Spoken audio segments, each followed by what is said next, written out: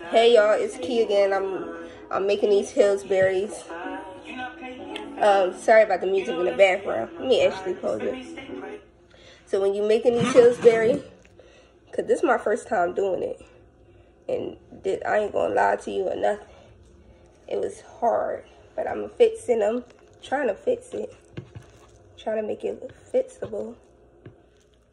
But it ain't fixable, baby. You just gonna have two fucked up ones. Two messed up ones, I mean. But yeah, I made these Pillsbury to my ability. I think I did 3 wrong. And I tried to make 3 right. Let me try to see about this one if I could fix it. Cause I'm starting to get back in the kitchen. Let me see something. That's a lot of meat. You cannot use a lot of meat on these Pillsbury. You gotta use very minimum. And you make sure you stretch it out. Hold on. Make sure you stretch the Pillsbury out, because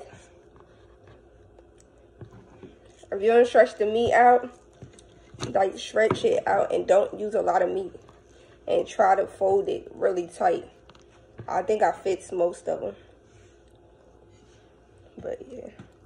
I'm going to show y'all how to make it next time I know what to do. This is my first time making it, so I'm learning. I'm getting my butt back in this kitchen.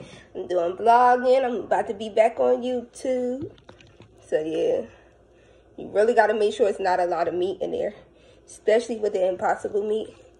You have to make sure. But I fixed most of them, so they look pretty cool. They look pretty cool to me.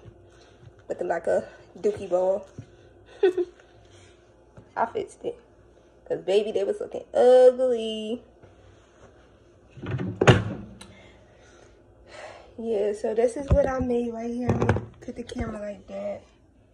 I fixed them because they was looking terrible. Terrible.